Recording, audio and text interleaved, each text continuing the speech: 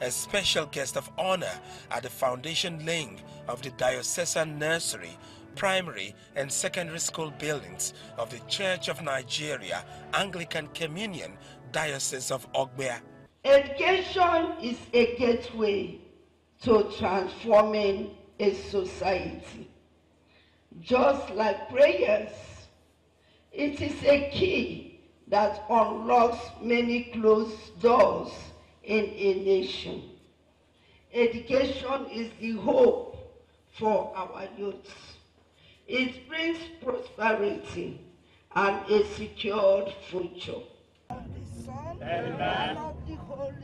Amen. The wife of the former president and the Bayelsa governor's wife performed the foundation laying of blocks and mortar at the site of the education project. They should shun cultism.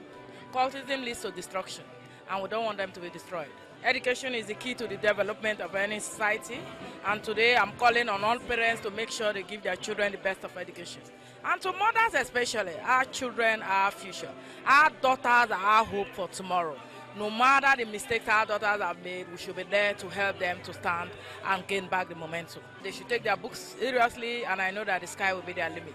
And once more I say they shall go from glory to glory. This project is geared towards correcting the errors of today, such that our children shall be properly redirected.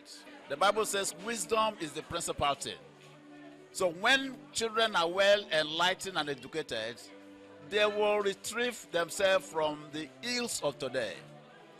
And the key to that is good education. The women expressed commitments to the project and called for financial support to actualize the vision of the church to provide quality education and impact society positively. Ovieteme George, TVC News, Ogbia, Bayelsa State.